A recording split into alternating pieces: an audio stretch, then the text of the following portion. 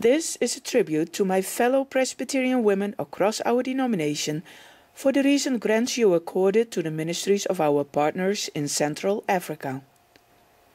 Your contributions to the 2007 birthday offering have in various ways supported educational and health ministries in Congo to battle root causes of poverty. School children of 6 elementary and secondary schools in the provinces of Bakongo and Bandundu are now sheltered from the blazing sun and violent rains.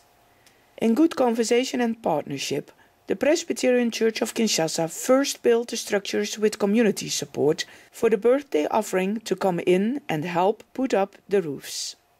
In the East and West Kasai, funds from the same grant served the church to construct an entire 6-classroom elementary school.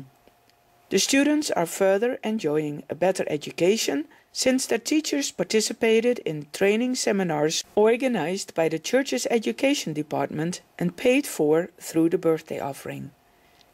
Teachers were supplied with books to help them better prepare their lessons, and educational supervisors can now do their job thanks to the purchase of motorcycles to bridge the distances between the 702 Presbyterian schools they have to visit. The 2007 birthday offering also helped support a Moringa feeding program for malnourished children at the Good Shepherd Mission Hospital.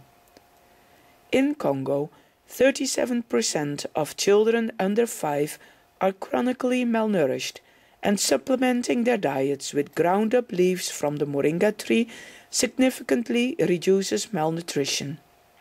The program includes the distribution of seeds and cuttings for moringa, the processing of leaves for nutrition centers and weaning food cookies, and the dissemination of promotional and educational materials. Last but not least, the offering served to do repairs on church hospital guest houses that host church groups and medical teams from the US and other medical professionals and volunteers visiting the church's various health facilities in the area. A year ago, in Kananga, the capital of the West Kasai province, the Presbyterian community carefully selected 40 girls for an after-school program with courses in information technology and English. Thanks to the thank offering, they constitute a new generation of young, computer-savvy Presbyterian women with greater opportunities for future employment. The same grant helped pay for secondary education and vocational training of girls from the rural town of Bulape. Besides the birthday and thank offerings, Presbyterian Women has a special account for the Congo Development Project. In past years, these funds helped the development program of the Presbyterian Church in East Kasai, PRODEC, to work with schools, hospitals and women groups and establish plantations of dwarf palm oil trees. Palm oil is the popular cooking oil in every Congolese household, and it provides children with much-needed vitamin A. The cultivation of oil palm groves and production of palm oil is a rather feasible income-generating activity, and the Church hopes to increase the financial capacity of its communities and their institutions through this project.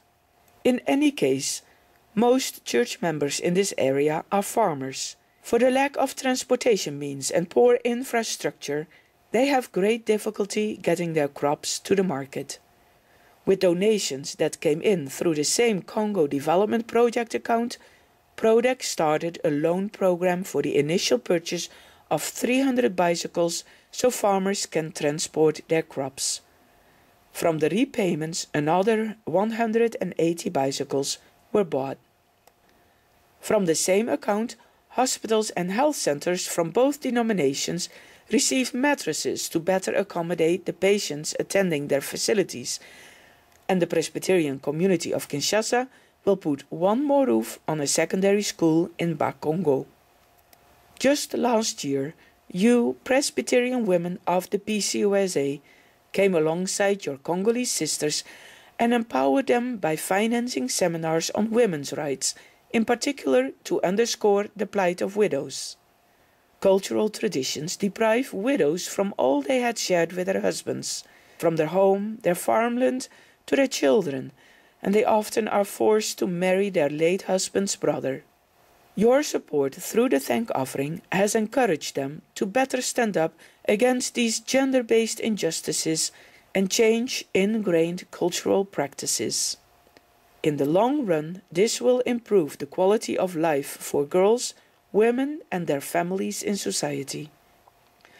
Shifting our focus to Cameroon, Presbyterian Women has recently supported a fair trade dried fruit project of Relufa, a non-profit partner organization of the Presbyterian Hunger Program.